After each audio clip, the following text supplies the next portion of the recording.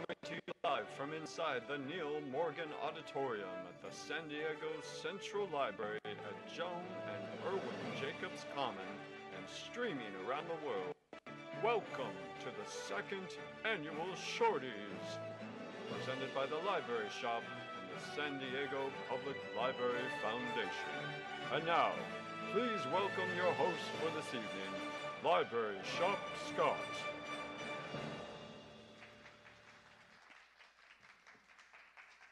Oh, wow, it's already going great, isn't it? Not only am I the host tonight, I'm also the DJ, so that's exciting.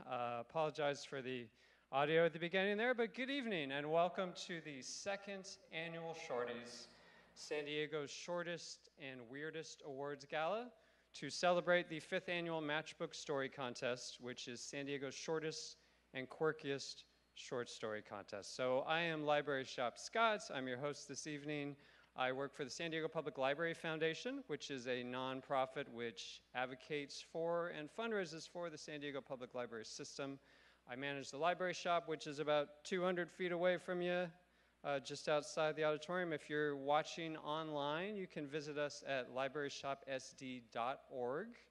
Open all the time online. Our entire inventory is on there, so check us out. Thank you for being here tonight. This will be a great event. The Shorties takes the normal 3-hour awards gala and all of the excitement, anxiety, and inevitably the regret and bitterness of having not won, and it condenses that all into 45 minutes, 40 minutes. So that's exciting. Let's see. You may have noticed already that there's been some production improvements versus last year. So last year's Shorties was broadcast live from my spare bedroom. This year we're here at the beautiful Neil Morgan Auditorium. Audio upgrades coming soon, so stay tuned for that. Let's see, what else has changed? Last year was a totally virtual event. This year we are doing a hybrid event, so we have a small select group of contestants and nominees who have decided to make the drive down here to be disappointed rather than to be disappointed at home. So thank you for being here. Thank you for all the people that are watching virtually. Let's see, what else has changed this year? The pandemic. Last year there was a pandemic. This year, don't hear so much about it, so that's great to be moving on. Too soon, Patrick? Okay. Last year's opening monologue was one joke, and that was the joke, that the monologue was one joke because it was the Shorties. I thought that was a really good joke. This year there's several jokes, a few of which have already bombed. So what we're making up for in quality, we are giving you more quantity this year. Speaking of quantity, last year's Matchbook Story Contest, we had about 300 entries. This year we had nearly 400 entries. So the most ever, thank you. It was very exciting, especially for Library Shop staff who all had to read 400 short stories before we sent the finalists to the blue ribbon panel of judges who are our past champions. They selected the winner from the stories that we gave them. Let's see, what else has changed since last year? Speaking of quantities, I got that. Oh, you know what? Not all the changes have been positive. Not all the changes have been positive. Last year, we raised about $1,500 for the San Diego Public Library through the entry fees. This year, the contest was free. So we raised $0 for the library. So there have been some budget cuts in the show tonight, so I apologize about that. Speaking of budget cuts, this is a pivot. Did you know that last year's fiscal year budget for the city of San Diego called for nearly $6 million in cuts to the San Diego Public Library system? That's about, thank you, that's about 10% of the library's budget was up for cuts, which if you've worked in the library system as long as we have, you realize that the only thing left to cut is hours and staff. So it would have been a devastating situation to have those cuts. Luckily, the San Diego Public Library Foundation, who I work for, in partnership with folks like you, advocates, our partners at the Friends of the Library, and through the Libraries Transform SD Coalition, we were able to rally the troops and lobby to our city council and let them know how important library funding is and will be in the future. And so we were able to avoid all of the cuts last fiscal year. In fact, for the first time in over a decade, the city council voted to increase the materials budget for the San Diego Public Library System. So if you've been to any library shop events before, you've heard me rant about our materials budget.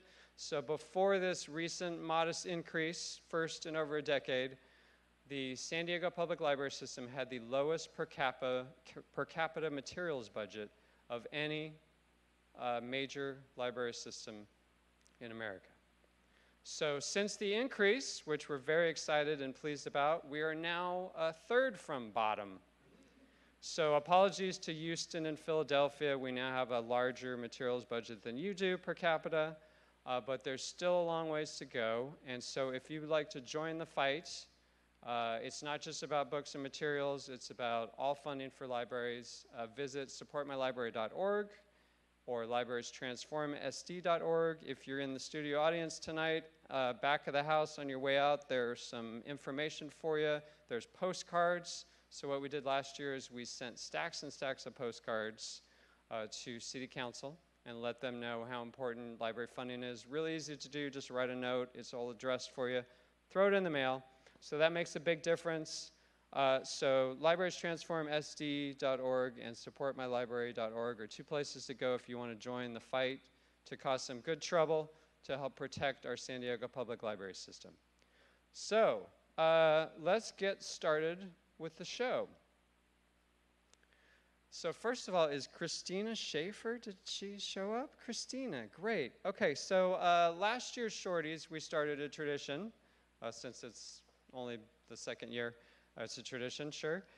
We honored past winners. So last year, 2017's winner, Tara Gilboy, did an interview with us. And so this year, I would like to bring up Christina Scaffer, who was our 2018 Matchbook Story winner. And as you're coming up, I'll read your story. Who Stole My Youth? Oh, that's the wrong one. Oh, dear. There was no walkthrough today. This is Christina's story. The smell of garlic sizzling woke me up. Mom was home. Hadn't seen her in 4 days. Mahjong. Sometimes she won, mostly she didn't. I dressed for school. At least I got fried rice and Spam this morning. So that's Christina's amazing story. Pull up a chair. We'll pretend we're having a fireside chat. And we'll be 6 foot distance. Let me get you a microphone.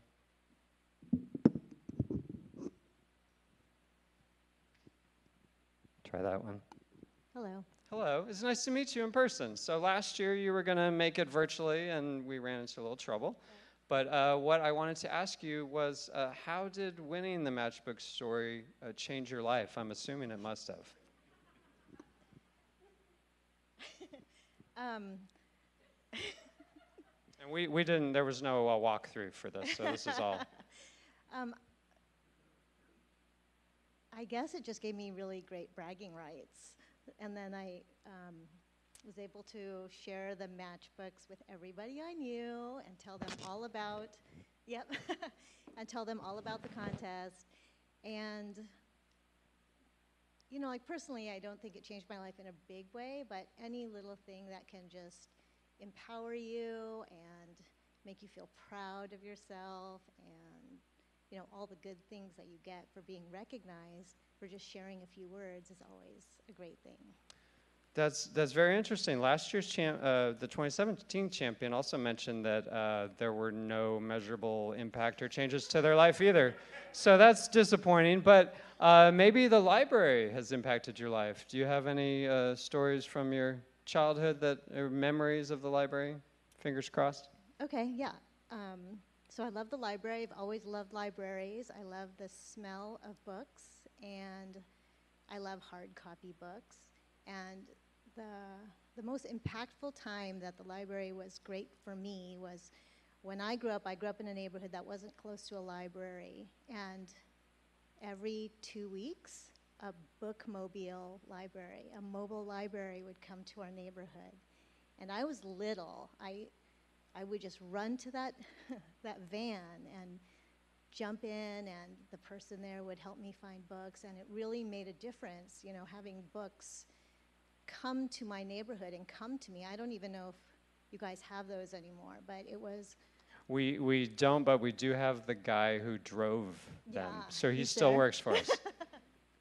So yeah, that was an amazing time for me, and I remember it, and I've written about it in blog posts for school and stuff like that, so it was really cool. Awesome.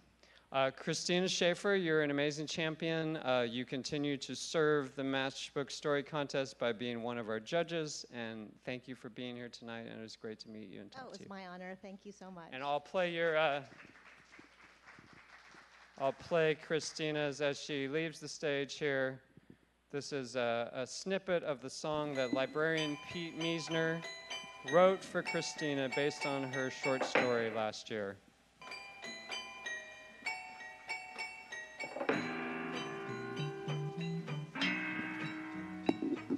I'm also the gaffer and the roadie today, so hold on.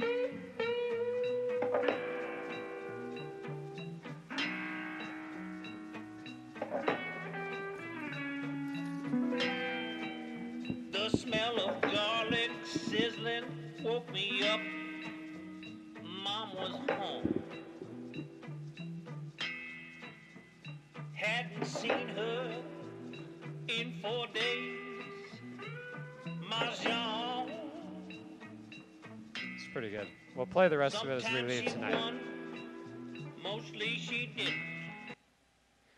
Okay, awkward transition, right? We now have an amazing treat. So Michele Garb, you're with us in the crowd. Please stand and be recognized as the champion of the 2020 Matchbook Story Contest. There she is, everybody. So she had a great story last year, and oh my goodness. She had a great story last year, and she also gave the best ever speech in Shorties history, best acceptance speech. It was also the only acceptance speech, but I suspect that we will never top what she said. So she came on the Crowdcast and gave her acceptance speech. It was very succinct in the spirit of the Matchbook Story Contest. It was 2 words: I'm speechless. So tonight, to honor your victory, in the tradition of last year we set the other stories to music, this year we've gone one step further, and we've decided to hire an opera singer to present a musical aria of your story, the 2020 Matchbook Story winning story. So ladies and gentlemen, Victoria Robertson.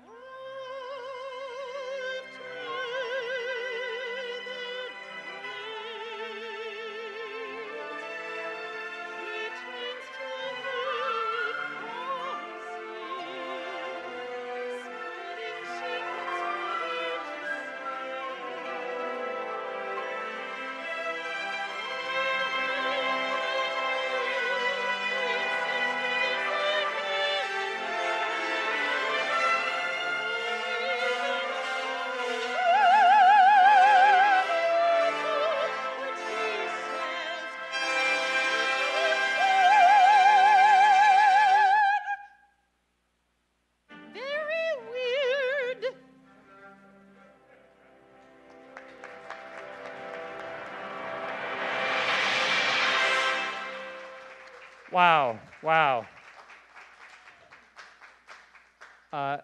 Thank you so much, Victoria. So one of the questions I had in my life was, how do you hire an opera singer? And the answer is you ask a librarian.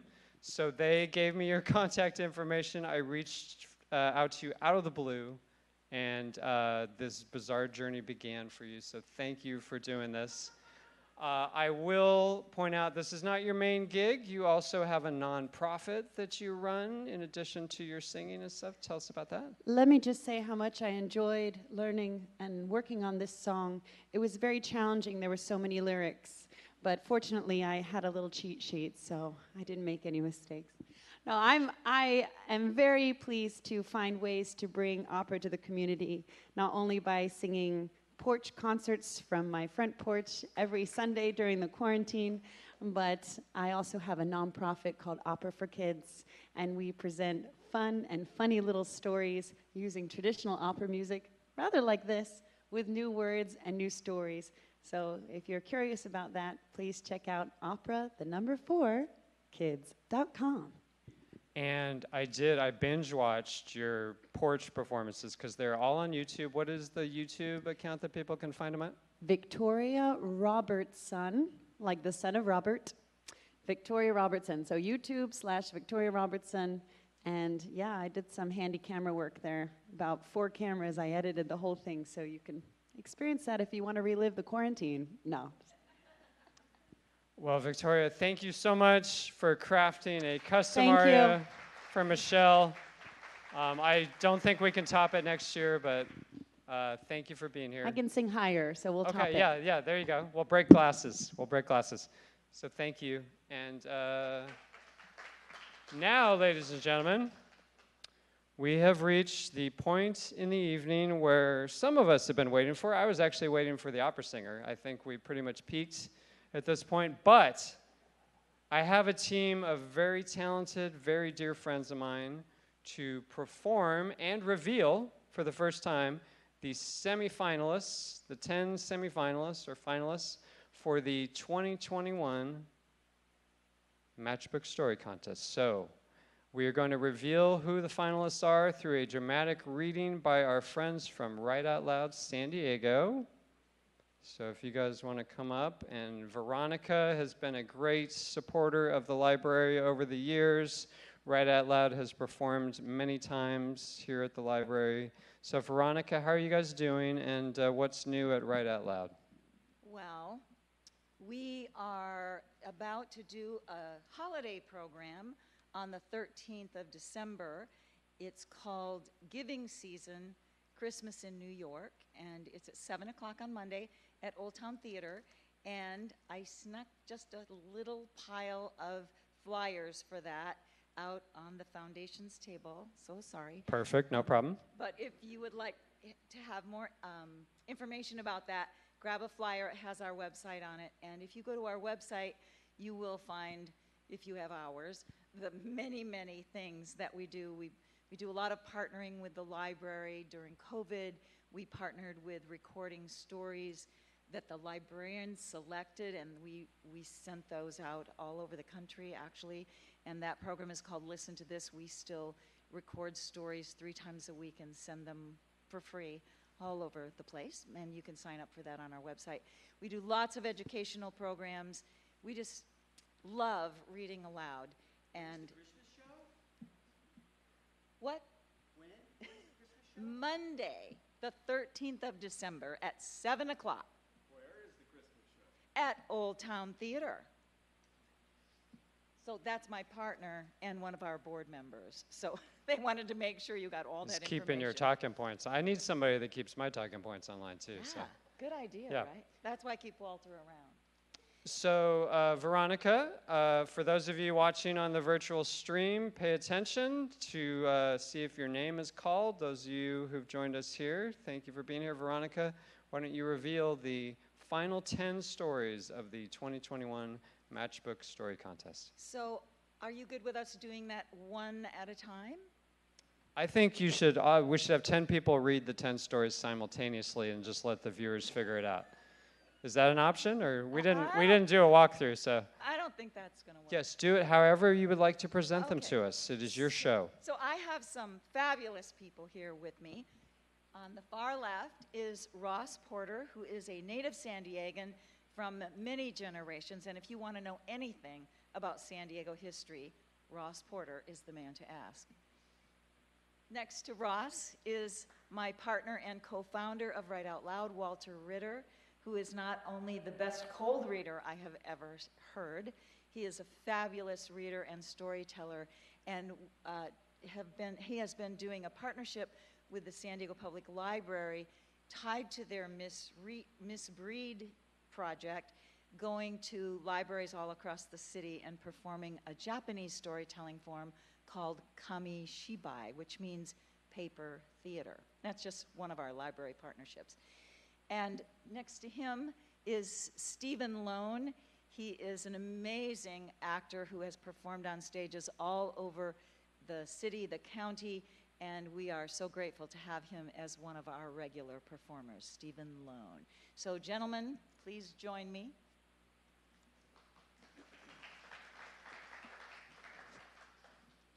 This first one is by Timothy Calloway. Never was one for shots, avoided them mostly. Had one every now and then, but not often. Then COVID came, and I had one. Then another. Now I can't get enough. Barkeep!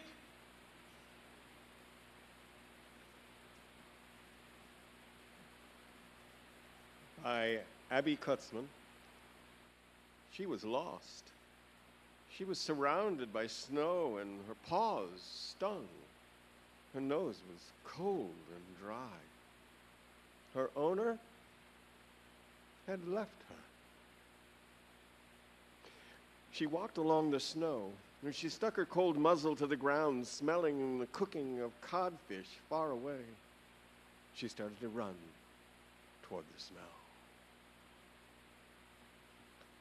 Well, Walter, let me interject real quick. I forgot to mention in my intro that Abby's story, she's 8 years old. So this year's story entries, we ran the gamut from 8 years old. Her 10-year-old sister also entered a story. And then we had a woman who was 92 years old who sent us a story in handwritten letter form and said she'd never used a computer in her life and she had no interest in learning. So she mailed it in. So thank you to everybody who entered, all walks of life, all ages. Sorry I jumped in. Continue. Thank you. By Ossuary Commissary. He considered himself a memoir, too complex to be a vignette. He did not want to live to become an autobiography. Memoir would do. That evening, he concluded his story. I believe this is our shortest story by Susan Hammond. Bipolar sexual abuse survivor sings anyway.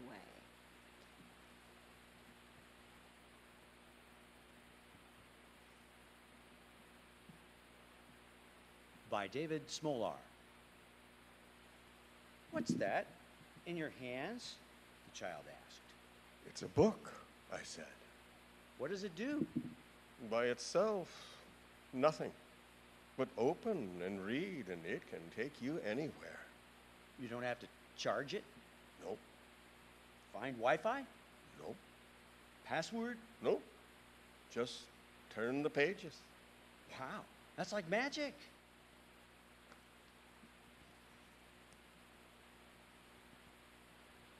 By Sarah Hilliard. Imagine yourself as a frog on a lily pad. The soothing voice murmurs in my ear. Obediently, I picture it, slimy and cold. I'm adrift in a polluted pond. A heron's lethal beak looms. My legs prepare to leap, but it's too late. I delete the meditation app.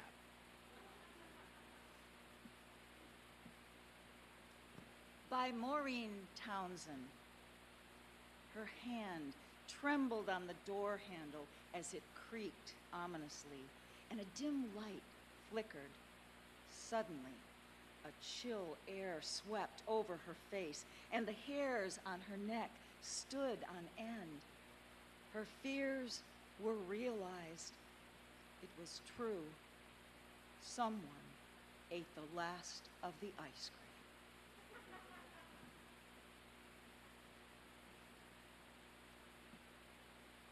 Brian Burke. With me, it's the shoes. Get them off, and the socks, and the threshold is crossed. The day's responsibilities are over. My father would come home from work, drop his work pants, step out, then sit in his recliner in his underwear. Such was the weight of his responsibilities. By Felice Dada. You ignited the flame in my heart. Close cover before striking.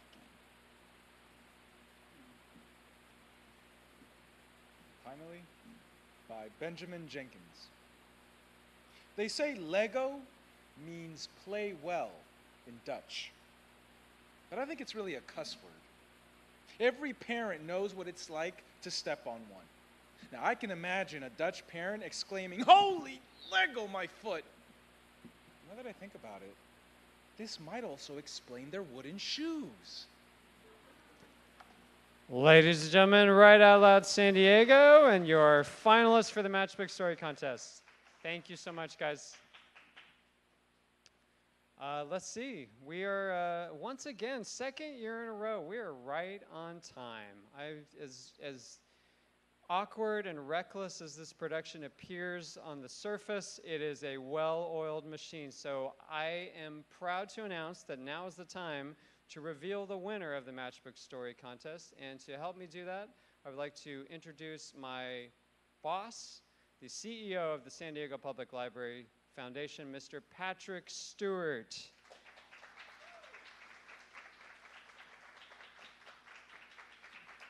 So, Patrick, I thought this would be less awkward being in person than it was last year. It's worse. It's not. Yeah, it's much worse. Awkward. So, I think this is honestly the first in-person event that I have spoken at. First in-person event. In a year and a half. What a ignominious way to begin. It is. Yes. It's very, very interesting way to begin. But congratulations to you. Congratulations to all of you. The most successful Shorties season. The most amount of entries that you've received, and what did I hear you say? The youngest and the From oldest? age 8 to 92. Maybe I should give you this mic. This mic is really hot. Christmas song?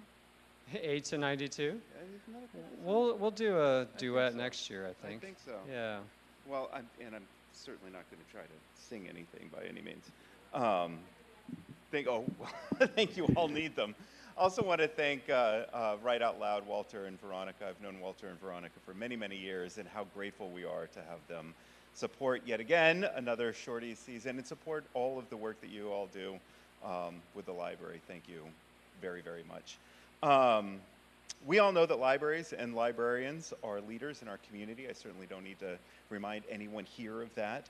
I just wanted to give you a brief update to complement all of the amazing work that libraries and librarians have been doing, especially this year, to create exhibits, lectures, and engagement opportunities for the city of San Diego. The foundation is going to sponsor another year-end event this year, but this is going to be a special year-end event that will focus specifically on the role that librarians, play as leaders in our community. We featured 3 speakers that will elaborate more on their library leadership and the amazing work that they do every day. Emily Deary will speak on her role in supporting patrons in the youth and family space. Val Hardy will talk on the many ways that libraries serve adult learners, and Bonnie Domingos will talk about how libraries lead the way in creating lasting cultural opportunities such as this in our communities every day throughout the year. This event is December 16th at 5 o'clock. It will be held virtually, like it was last year. And attendees will be encouraged to participate with their favorite celebratory drink while we hear from and recognize these amazing library leaders. Information is on our website, supportmylibrary.org. Certainly do. Hope to see you all there on the 16th. 2 more quick things. Next year, the Library Foundation will be celebrating 20 years. A big portion of what the Library Foundation had been formed to do was to, of course, support the building of the new Central Library, and since then, all of the amazing programs that happen not only here at Central Library, but across the system. And one of the most important things that we've been focused on recently is the advocacy, as Scott was talking about, the advocacy for our library system and the equitable distribution of library resources and programs across the entire city. And again, I want to echo what Scott was saying. Please do visit us at Libraries Transform SD or supportmylibrary.org and find different ways that you can get involved as a library champion, as an advocate for your library system, and join us next year as we celebrate 20 years supporting our library and lifting up our voices as champions and advocates for all of the amazing work the libraries do. And now, yes, so let's put the microphone on the stand. All right. And get going here, ladies and gentlemen. I have the pleasure of announcing the 2021 Shorty of the Year.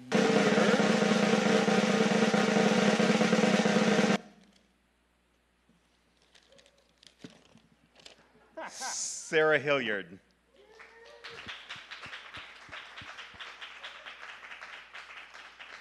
Imagine yourself as a frog on a lily pad. The soothing voice murmurs in my ear.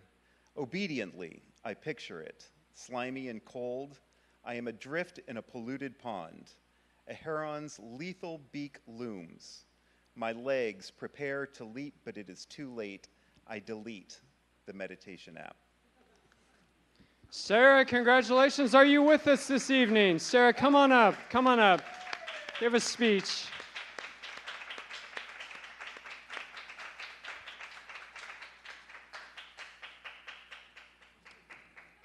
Thank you. So Sarah, you are the winner of the 2021 Matchbook Story Contest. Here is your $50 gift card to the library shop. Your story will be published in the Library Connections newsletter, read by over 200,000 San Diegans. And best of all, your story will be exhibited. Once we get the matchbooks printed, your story will be exhibited inside the tiny book display in the rare book room on the 9th floor for eternity, where you will live in the Hall of Matchbook Story Champions forever and ever. Do you have any words of wisdom or for us or anything to say? Thank you, and the library is my favorite place in the world. Yes! I'm really happy. Thank you. Thank you very much, and thank you everyone for attending the 2021 Shorties, and we will see you next year.